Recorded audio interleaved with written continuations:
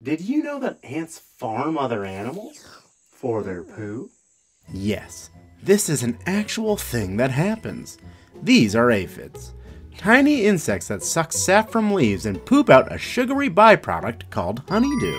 Ants love this stuff, so they literally farm herds of aphids, kind of like cows, except instead of milk, it's poo. But ants don't have fences, so to prevent them from escaping, they will clip the wings of the aphids in their flock. Ants can also produce a chemical that subdues the aphids, or a chemical that prevents them from growing wings at all. Unable to scuttle away, they are forever in the service of their ant overlords.